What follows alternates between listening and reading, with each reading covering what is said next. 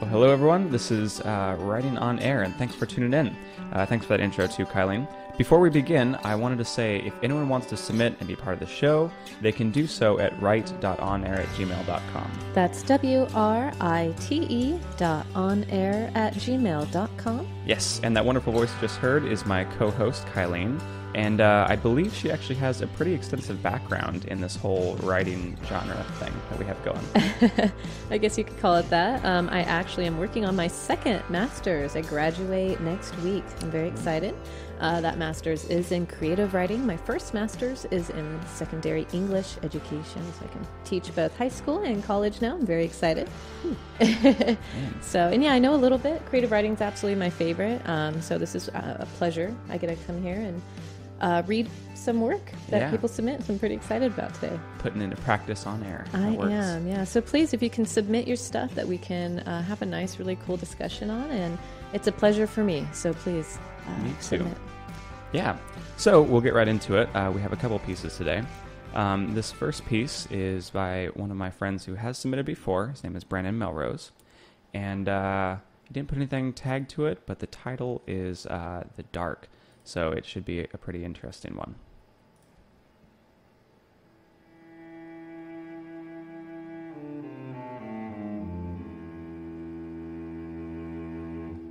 Have you ever wondered why people are scared of the dark? Why young, inquisitive children cry in fear? Young children don't fear what they don't understand. They are curious to a fault and will happily explore anything and everything around them to sate their deep-seated hunger to understand the world around them. So, why do children cringe at the night and shy away from the shadows? More importantly, why did you forget what you saw there? I will tell you what lies in the shadows, and you will make your choice yet again.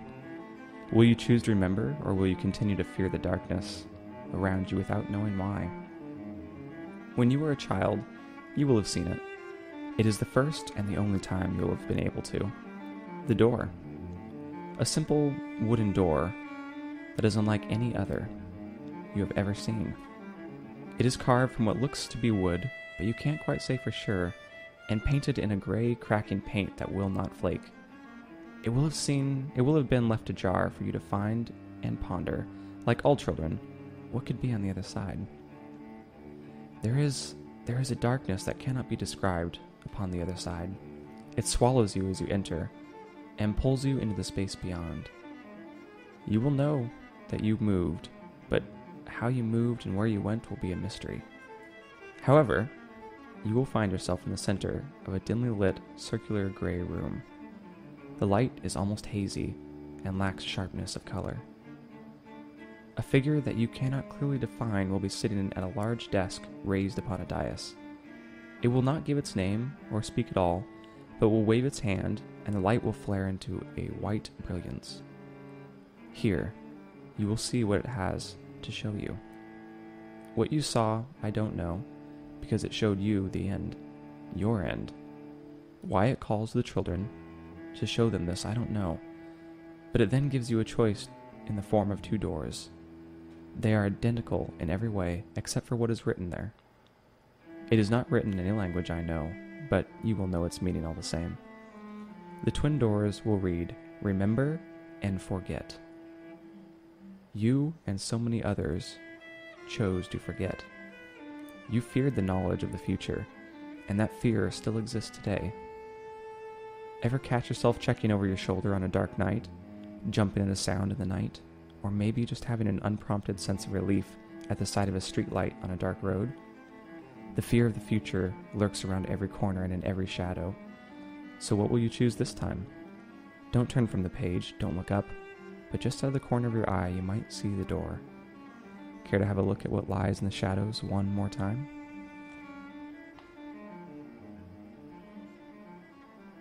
That was The Dark by Brandon Melrose. That was great.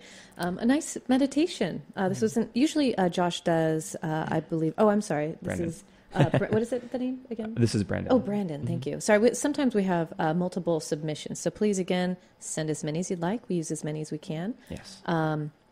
I believe normally this particular author writes poems.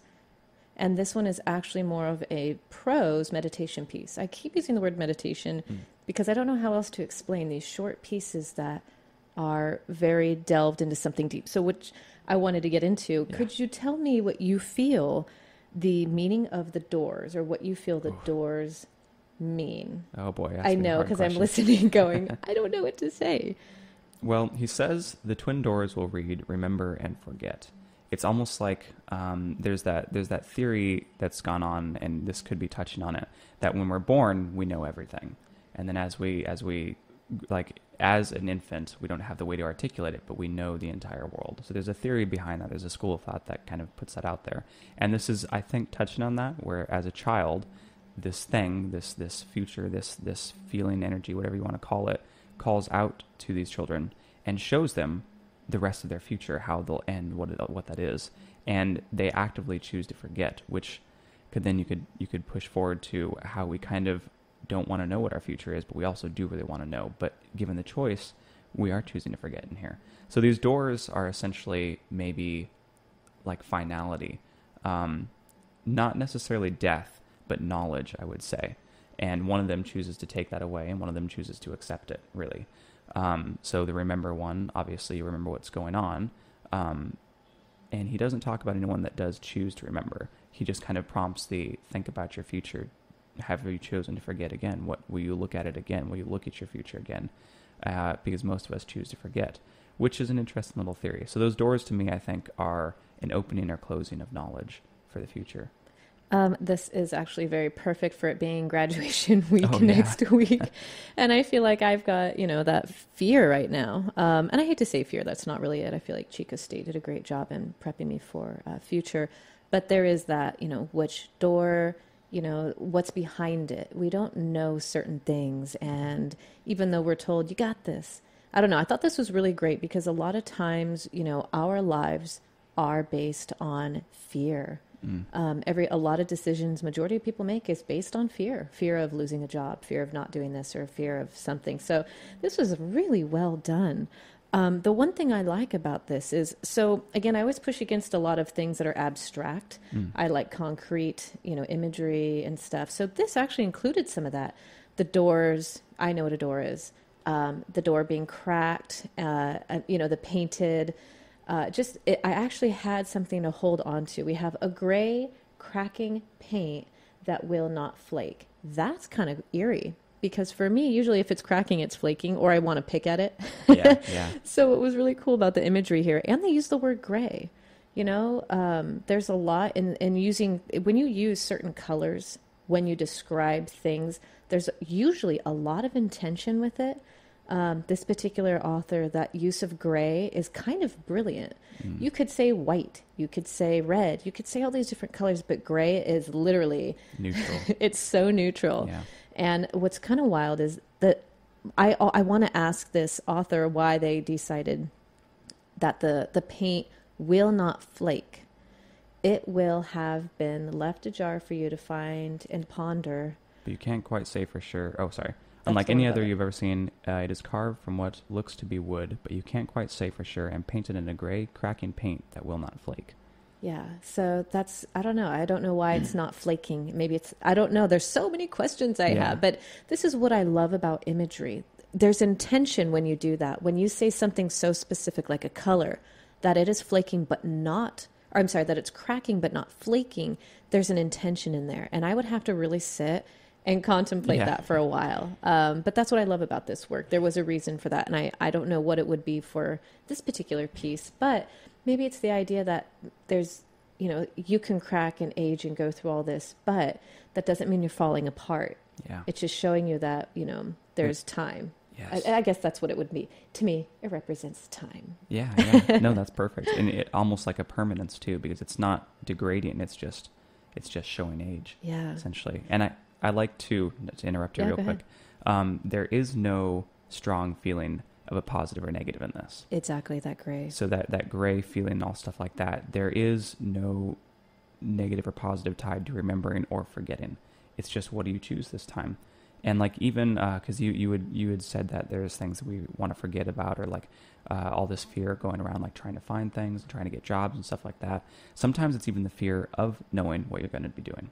Ooh. So like when you feel like you've gotten a career, you've got something like that, and you look at it and you can see all the way to the end. Yep. Sometimes that's even more terrifying, or just as terrifying as the other stuff. So yeah. That actually brings this like last few lines. Don't turn from the page. Don't look up.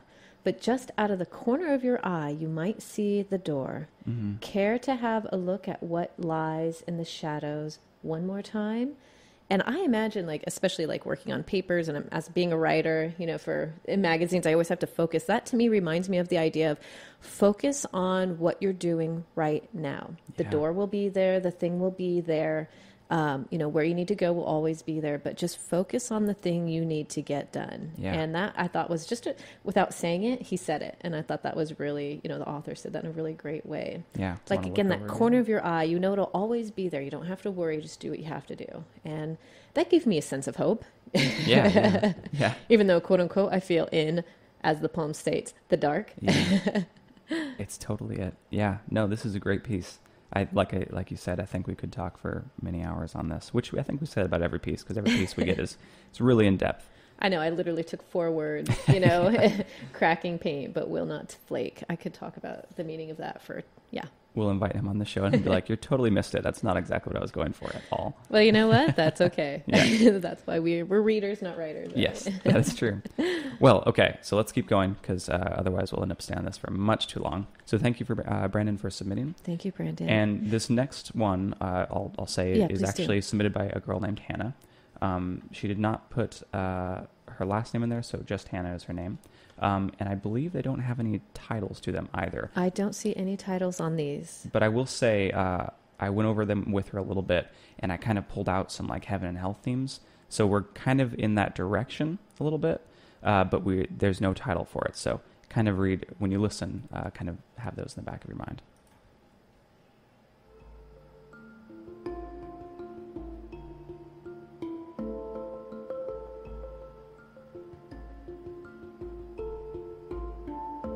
People swarm around her.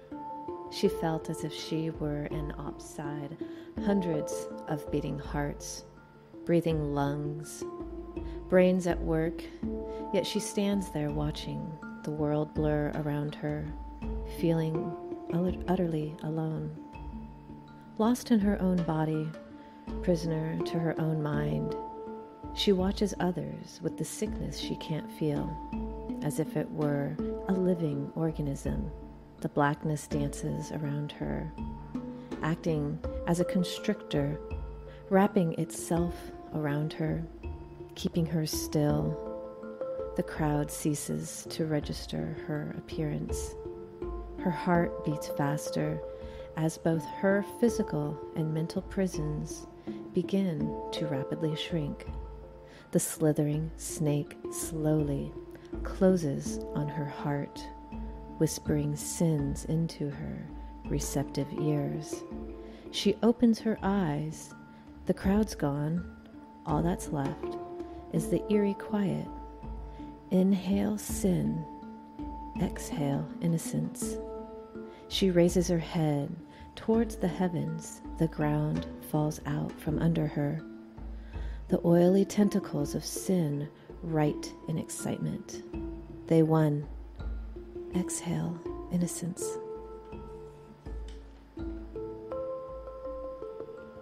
Oh, that was a good piece. That was really good. Yeah. Wow, there was some... Okay, I know we'll talk about Go the for it. meaning of it. There's this one part in reading felt really good in my mouth. The slithering snake slowly closes. Like, I hate usually saying S's, but I loved saying that. Oh man, that's called like onomatopoeia or something like that.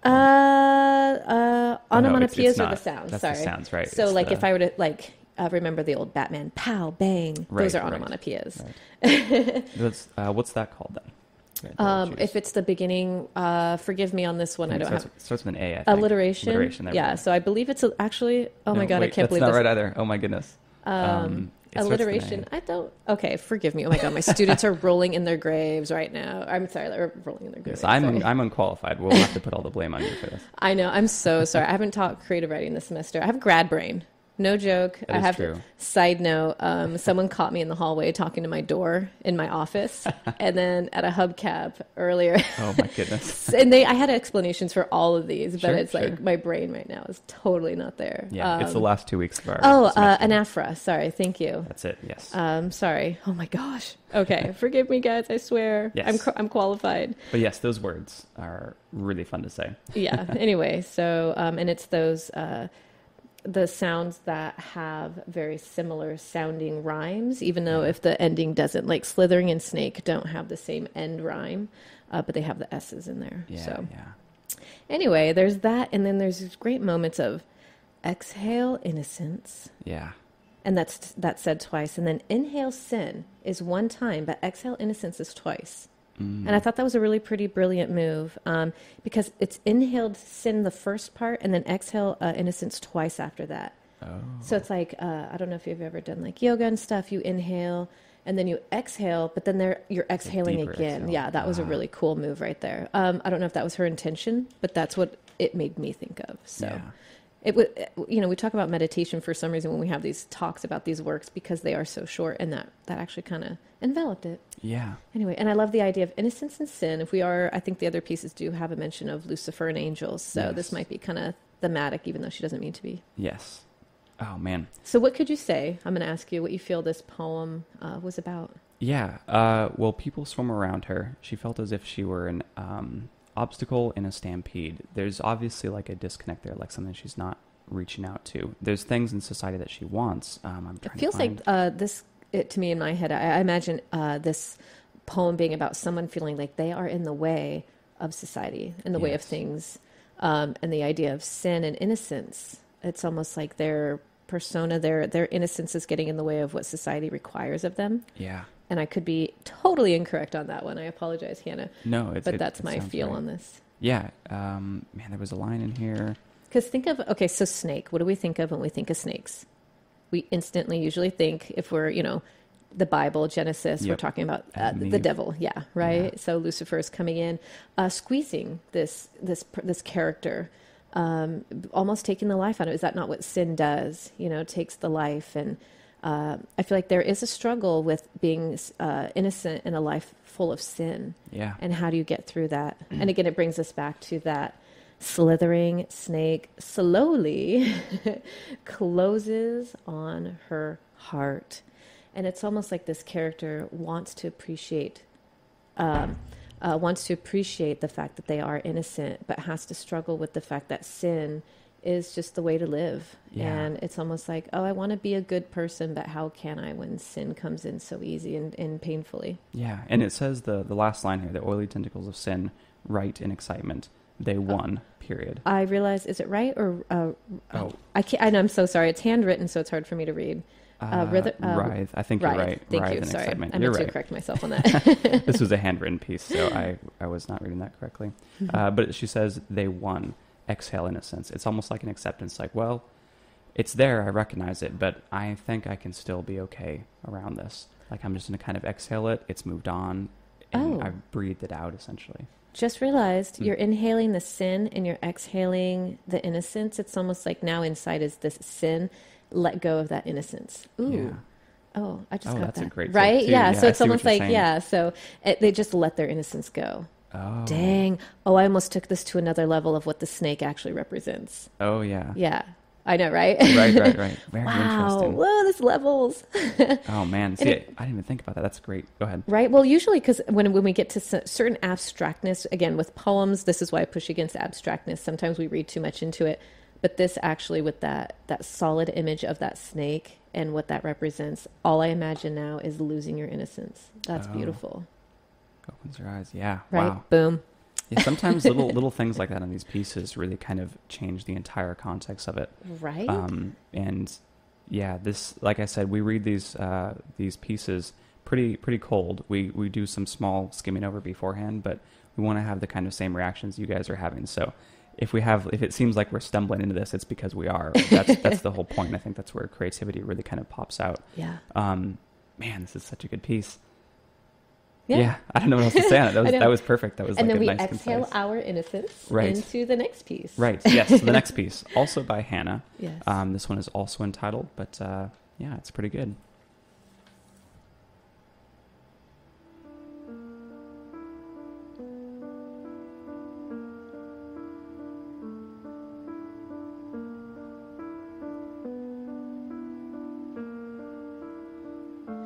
Lucifer rises, eating what's left of my blackened heart. I laugh a soul-shattering, chesty laugh as I get consumed by the creatures from hell. A smile upturns my mouth, a stomach-wrenching grin.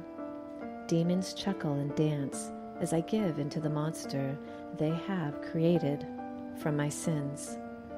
My skin crawls with the colors of hell. A fiery fight rages in my heart, as if struggles for my humanity. The demon we have created bursts free and releases an ear-piercing scream, rough with anger from another dimension. Lucifer's dominions hiss and howl at my feet. Hell's fire burns through my veins. Suddenly, with a start, I realize who I've become. Oh, man. Oh man, there was one here. Yeah, go for it. Chesty laugh as I get consumed by the creatures of hell. The shattering chesty laugh. That right there, like when I think of imagery or like sensory stuff, I imagine laughing, in your chest. That's a really good, there's some really good descriptions in there that I enjoy. Again, it's very abstract to me overall, but love that. I just get it. That's good. Yeah. No, and that part too. I laugh a soul-shattering, chesty laugh. To me, because the next end of that sentence is, as I get consumed by the creatures from hell, which usually you wouldn't be laughing at that, I'd imagine. So it's almost like this insanity, this confusion, this chaos that's going on. And then at the end, she realizes, or the person in this piece says, suddenly with a start, I realize who I've become. Mm-hmm. She's become one of those demons, one of those things that Lucifer controls, or even Lucifer himself at that point. That's what it feels like to me. Yeah. I really, or also, because you could take it a different way too. Suddenly, with a start, I've realized who I've become, someone who enjoys this, or someone who's going into that. So maybe not even a creature of hell, just there's these two different spots. What has she become? What has she realized? There's that question at the end there that almost makes you like, wait, what's next? But that's it. Yeah, it's such a good... Great language, yes. If I can say. I'm really weird about words, and the words used in this, I very much enjoy. Like, suddenly with a start, like that word start, I was like, oh, that's brilliant. Again, chesty laugh. A smile turns up my mouth. Yeah. Yeah. Oh, man. So... Well, there's a second piece with this that's kind of lumped together in the same category. I think you guys will like it.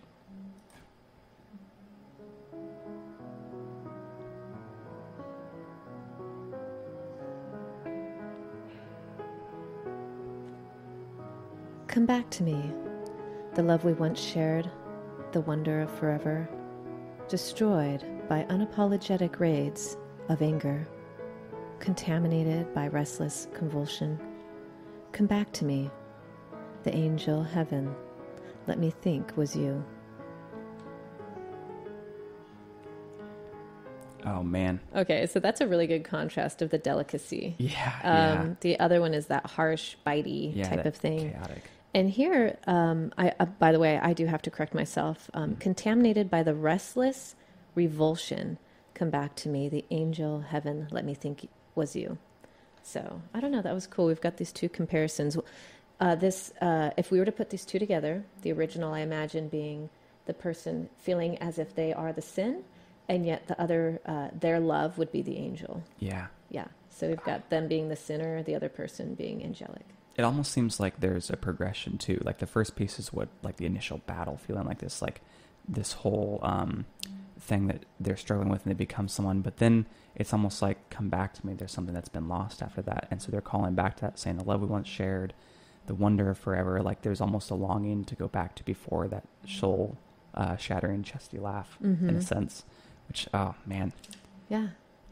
Because they're all pretty good. Yeah, I feel like we didn't mean to rush into all of them, but, sometimes at the end we do like to kind of do a little put together to see how they all kind of combine. Yes. I felt those two, both, we'll call them Heaven and Hell. Yeah, Unfortunately, they are untitled. We shouldn't be titling these things, but for our remembrance, we can do that. Right. So we apologize to the author on that. We do not mean to change your pieces here. Yeah. So overall, I forget that first one we were talking about, that darkness, right? Yes. Not knowing, I guess, what's going to happen and maybe even who we are. And then we have these other two pieces by Hannah talking about starting to know who we are. Yeah, and being worried about that in a sense. Exactly. Yeah, so we see like that actually is perfect way to encompass it. Yeah, like look at who you are, question it, maybe consider it. Are you forgetting? Are you trying to remember? And then this next one is almost like grabbing onto it and like seeing kind of like this downfall into something that you're maybe not entirely okay with. But even at the end of the second one, suddenly with a start, I realize who I've become, which is also not positive or negative. Yeah. It's open. Yeah, it doesn't really truly say. I mean, we do have the understanding that there's Lucifer coming, but who are we to say that what is given to you? Like we have certain personal defects that really aren't that great, but who's not to say those aren't something that maybe with a start, I realize who I am and what I can do with those. Especially because the setting is this horrible place. Yes. But the ending is ambiguous. Yes. It's left open, like, do you want to take this in one direction or the other? Who have I become for this? And in the end there, it's that thing that maybe there's something that's been lost in that transition after they've looked at it. So we see, like, Brandon's is like the setting for this, like, hey, think about this. And then we see pieces that are thinking about this, which, oh, man, I love these pieces so much. Thank you guys for submitting. Yeah. So if you'd like to submit, we would love to hear from you. Please, as many pieces as you'd like. Yes. Any kind of details on who you are. You don't have to tell us about what the pieces are. You can just let us kind of I hate to say guess, but, infer or analyze based on what we see. Yes. And if you'd like to, please send us to write.onair@gmail.com. That's WRITE @gmail.com. We will take prose, we will take lyrics, we will take small pieces, anything that you feel is something that is going to work for you as an artist. So again, you don't have to be published. We're open to just about anything. Yes, and keep in mind, we air every other Wednesday, 7:30. Write.onair@gmail.com is where you can submit. And we are pretty open to, like you said, anything. We're also even open to people coming on the show. Yes. So if you're interested, you could be the first one to come on here. I've given the opportunity many times to people, but usually our pieces are submitted from people who are farther away from campus and they can't quite make it in. This is not on campus, obviously, but usually the submissions are more or less students for the most part. But anyone can submit for this. Yeah, and if you're curious to know how you can come and join us here in the studio, please email us with any questions you have. Yes. We can sometimes work around schedules now that summer's coming up. It's surprising, to be honest with you, how we can get this done. Yes. And we'd love, again, say you've got a song with some lyrics you want to play. We'd like to get really creative with you here. Yes. So please join us here at Write on Air. Yep, you guys make the show, so please do tune in. Have a good night, everyone. Good night.